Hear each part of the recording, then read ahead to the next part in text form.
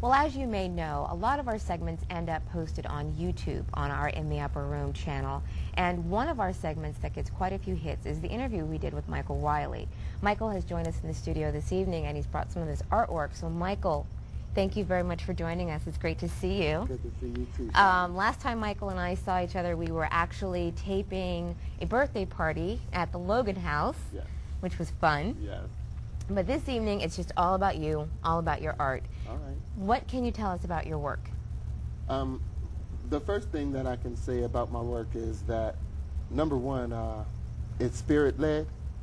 Anything that I am doing, I believe, is a product of my need to express my love and appreciation for what God does for me, and also to serve as a channel so that I can share any message that I feel I've received with the world. And we're going to have you back on in July when it's a little closer to your exhibition. Mm-hmm. But can you tell us a little bit about the upcoming exhibition? Yes. Oh my God, I'm so excited. In July, my exhibit will be at Tabernacle Full Gospel Cathedral, which is my home church, and it's under the ministry of Bishop Greg Davis and his wife, co-pastor Kim Davis, with the pastor emeritus, Bishop Aretha Morton.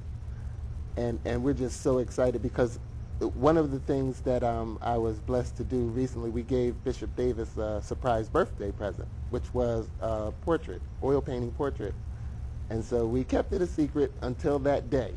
And then we unveiled it, and it was priceless to see Bishop's reaction, you know, and just the love and support at Tabernacle is something that I just cannot wait to engage in on it's July the 13th, following morning worship service in the lower sanctuary. Mm-hmm. And would you like to know about the current? Yes, absolutely. Okay, well, currently I'm co-featured in an exhibit with a talented 14-year-old artist by the name of Demir Davis. Fabulous, fabulous young artist, and his being in that exhibit is not charity. I feel strongly that he deserves to be in that exhibit because when I first met him about maybe a month ago, his work just jumped out of the page, and I said, man, this is it. This young man here is definitely gifted, not just talented, gifted. Mm-hmm. So we had a joint opening at the North Wilmington Library at the beginning of June, the first Friday on the Wilmington Art Loop. And they were so gracious to us, and Debbie and the staff there. They just really treated us well, and the patrons who came out, the art fans, they showed us a lot of love. Day Day was just a hit. I said Day Day. His name is Demir, but I call him Day Day, and a lot of his friends and family call him Day Day. But he was just such a hit. His work is just that good, you know. And he sold prints, and I happened to look over, and he was signing autographs, you know. So I mean, that was a joy to me because this is not my first time on the Art Loop, but it is certainly the first time that I've shared the stage with a young person, and that's something I intend to do this summer. I intend to try and organize some exhibits, and I want to feature the work of some of these young people because I was once a young artist, and you know, you knock on a lot of doors, but you can't get there unless someone helps you. Right. We were talking about that a little at the Logan House event, how, you know, it depends a lot on perseverance. Yep. And actually being able to just go out and have a thick skin, right, and understand that there are going to be times when you take no for an answer. So, I mean, obviously, of course, you know, we'll be seeing a lot of you this summer. Yes. So we would love to have that, you know, the young artist on, absolutely. Okay, okay. That would be something that would be fantastic. All right, you heard that, Demir. Yes, absolutely. Bring Demir on. All right. So, Michael, like I said, you'll be back on the first Sunday in July. Yes. But we do have some of your art that we want to show, if we can. Michael has brought 4 prints for us, and I'm looking at the prints. I'm not looking at the camera.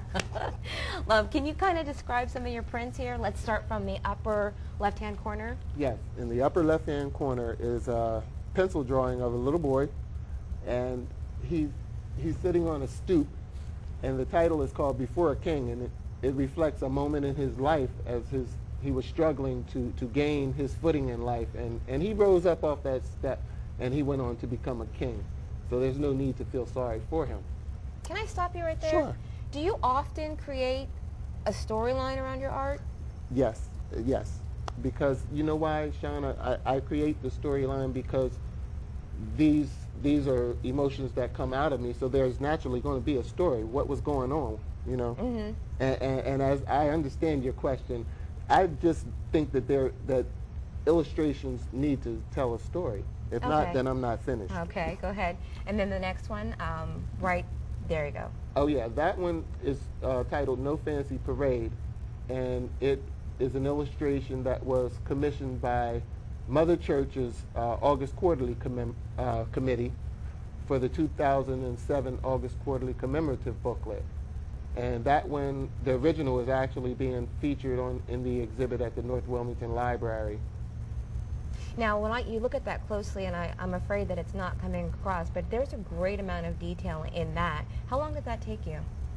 I cannot divulge that. Okay, well, all right. Oh, man. Okay, that's fine. Will you tell me later? All right, moving on. There's a portrait. There's a portrait, it looks like, right below that. Yes. That is my Bishop Gregory Michael Davis, and that is a print of the original oil painting. And that is just one of my favorite pieces, I have to say, because this man of God has really blessed my family, and he's been winning souls all throughout this town and across the world. He's broadcast on the internet. We're on television, so that's why that is one of my favorite illustrations right there, because that's one of my favorite people. Now, if that was a surprise, it was a surprise for him? Yeah. How did you do it? I mean, if you're not having someone sit and pose for you. Right. I went to, well, first of all, the ideal for the portrait was my mother's, because she's a mother in the church and she just loves Bishop Davis, and she said she wanted to do something special for his birthday. So my sister and my niece and I and my mother, we conspired and we went to his MySpace page and we borrowed a picture. Okay. Yes. All right. Okay. Well, all right. Well, it worked because it looks like it came out beautifully. And then finally, the last one there. Yes. That is an oil painting done recently, and it's of a figure lying on the grass. It's dually titled. The primary title is Power Nap, and the secondary title is In the Blood of Jesus. Okay. All right. And how long ago did you paint that one? I painted that about a month ago. What's your favorite, or what is there a medium that you prefer to work in? Oils, I see that you sketch too. Do you have a preference? No, I love them all. What did you learn first? Crayon. All right, that's a fair answer, crayon. Did you hear that, all you young aspiring artists? The first thing you start with is crayon. And then if you're me, you stick with crayon. Okay. You know, I talk about my sister a lot, but every time we have an art segment, it just really reminds me, she taught herself to draw.